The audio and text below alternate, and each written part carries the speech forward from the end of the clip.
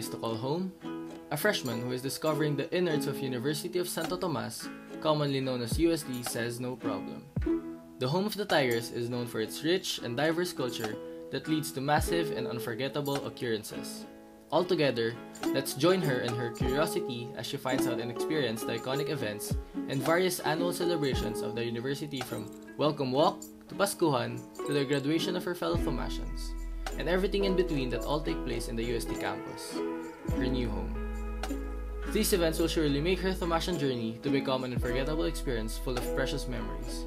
Are you curious about her adventures on finding out the traditional events of UST? Watch her become a mighty tiger here in Viva Santo Tomas.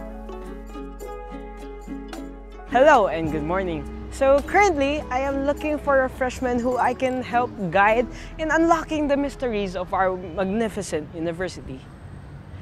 Hey, there! I see a freshman. Excuse me? Are you a freshman? Opo, freshman po. Can I ask a few questions? That's good. What's your name? Where do you live? What strand and why? Hi, I'm Athena Patricio. I am from Aparicagayan Valley, and my strand is STEM, and I chose STEM because I want to be an IT specialist in the future. Why did you choose UST? I chose UST because I know that UST is one of the best universities in the country, and I know that being a Thomasian will make my school life more interesting and exciting. What do you know about UST? UST is known for being the oldest Catholic university in Asia, and it is the Royal, Pontifical, and Catholic University of the Philippines. What events are you familiar with? I'm familiar with Paskuhan and UAAP. What are the things you're curious about in the UST? I'm curious about the different events that are held inside the campus, and I'm also curious about the history of the university. Are you ready? Because we are about to go to the Ark of the Centuries. This Ark has stood as one of the most oldest structures in the UST, where each and every student has to pass through it to finally become a Thomasian. Welcome to UST. The University of Santo Tomas in Manila, Philippines, marks a variety of traditions largely influenced by the Filipino-Dominican culture. Many are annual events such as religious assemblies marking the start and end of the academic year. A welcome walk for new students. Welcome walk is a part of the process of becoming a Thomasian, as they say. It is the beginning of every Thomasian's journey. Here in UST, you're not yet a real Thomasian unless you enter the Ark of the Centuries. Since we can't get a hold of Zarina personally, we decided to call her for Athena to interview her.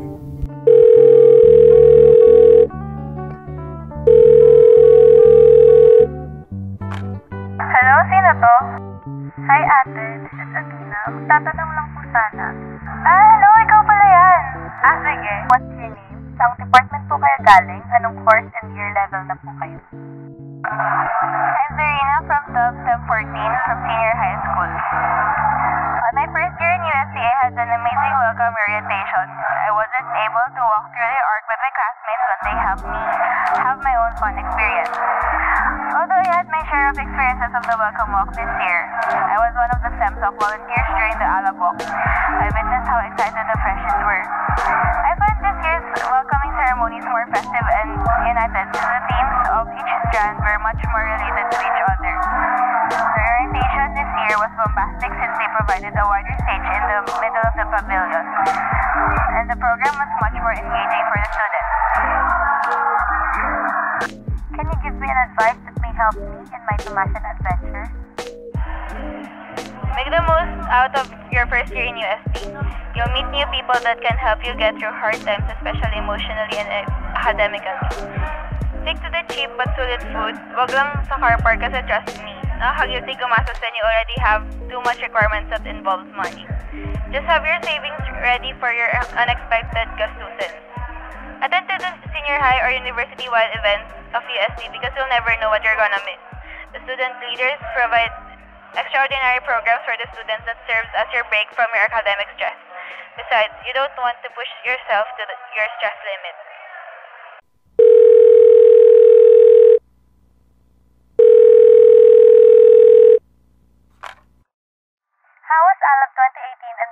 mock for you.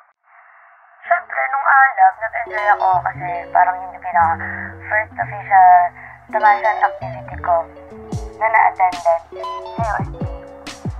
Pero I think na ang sad lang kasi hindi nakapasok yung batch namin sa may Art of the Century. Eh, diba kasi parang yun yung tradition na parang every Tomasian nakapasok doon. Tapos, ang unfortunate lang na sa batch namin, hindi kami nakapasok.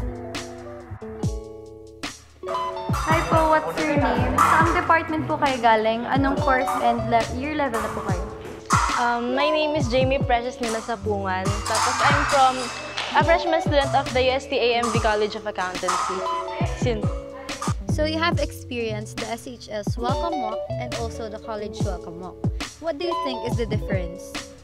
For me, wala din pong siyang difference, pero kasi parang every welcome walk naman, mas lalo siya nagiging masaya. Iba't ibang tao nga lang yung nakakasama mo. Since yung high school classmates mo yung kasama mo, yung senior high school naman, mga senior high school yung kasama mo. Go, USTe! Go, USTe! Go, USTe! Go, go, go, go! This is undeniably the best cheer from the best crowd in the UAAP. Here in UST, where champions in life are born, we are all a mighty tiger who came to cheer and to win it with no fear.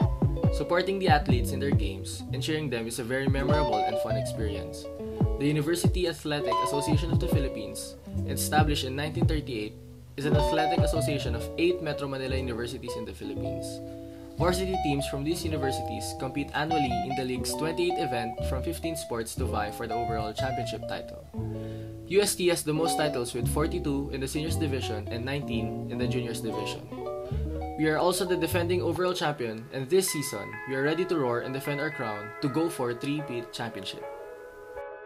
So here we are at the UST Quadricentennial Pavilion where most of our commendable athletes hone their skills in preparation for the UAAP Games. Who knows? Maybe Athena might become our future champion. What UAAP sport do you prefer and who is your favorite player? Basketball is my favorite since the players' determination and teamwork is reflected on the court. For me, my favorite player is Renzo Subido because he was able to show good team play and good sportsmanship. Here are some interviews from our hardworking athletes. Hi, ako si Pauline Bernate, College of Rehabilitation Science, 1 PTA. How important is UAAP for you and what are your preparations for it? Para sa akin, yung UAAP, isa siya sa pinakamalaking event sa pagiging athlete ko dito sa UST. Siyempre, nagpe-prepare ako gamit ng pagte-training lagi. Tsaka, sinaset ko rin sa mind ko na kaya kong gawin lahat ng makakaya ko para manalo. As a varsity, have you ever considered leaving the team for the sake of your grades? Oo, kasi siyempre ngayong college, mahirap na. Kasi lalo na sa course ko na physical therapy, nahihirapan ako i-manage yung time ko. Pero naisip ko din na isa rin naman yung sport ko para magpatuloy din ako kasi nagiging inspiration ko siya para gawin ko yung best ko. How does it feel representing University of Santo Tomas? I feel proud kasi hindi naman lahat ng tao pwedeng i-represent ang UST. Tsaka, yun. How important is UAAP for you and what are your preparations for it? Yung UAAP para sa akin, napakahalaga siya. Parang naging part na siya ng buhay ko. So parang every UAAP, parang lahat talaga ng trainings, lahat ng eating healthy foods, yun talaga yung pinaprepare ko. Tapos yung katawan ko din, prepare ko before mag-U-up. As a varsity, have you ever considered leaving the team for the sake of your grades?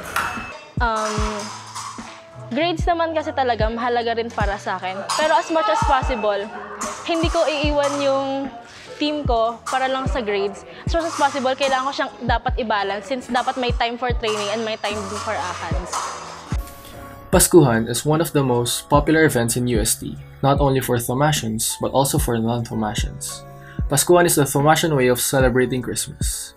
It is one of the most awaited events of the year, showcasing different performances from different student organizations and live bands, which is complemented with an extravagant show of pyrotechnic.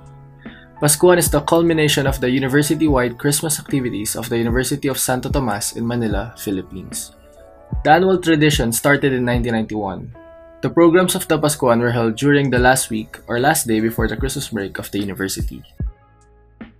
Behind me with that humongous Christmas tree is our very own grandstand stadium where Athena might just experience the most famous and iconic events here in the University of Santo Tomas, which is Paskuhan.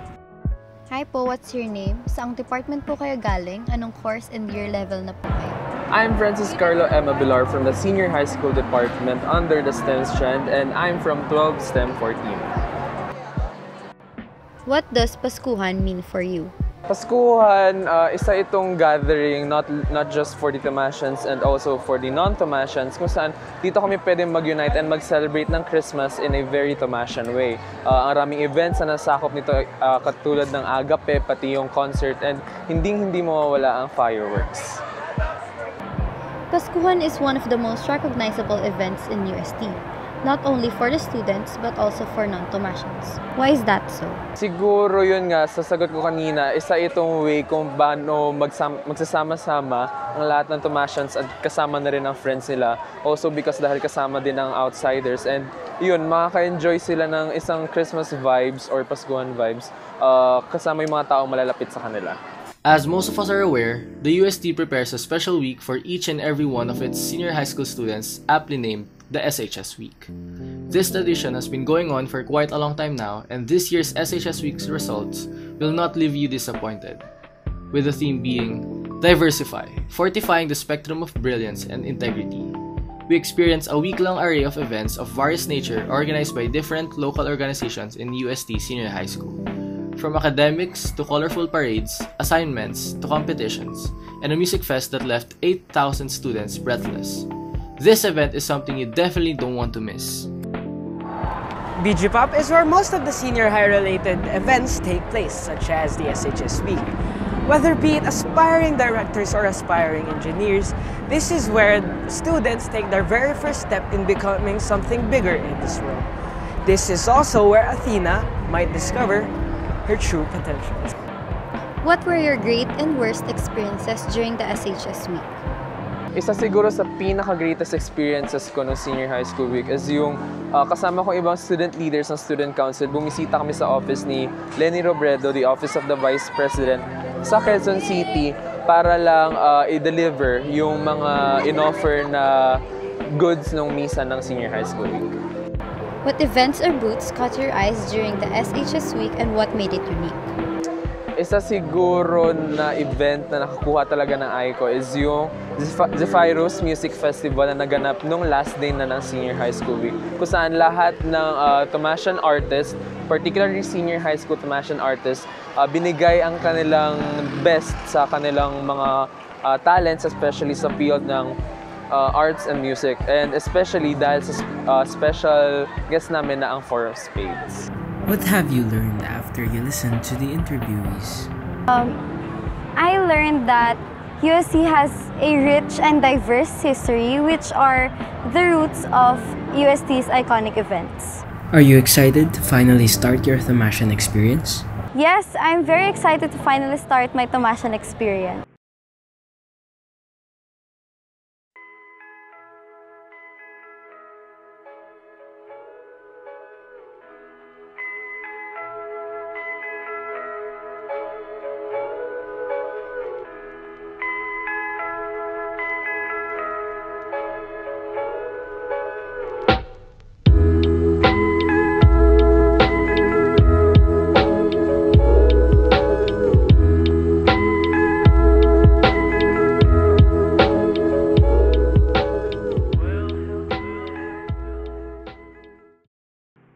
After this successful documentary, Athena finally started her Tomasian experience with the help of our team.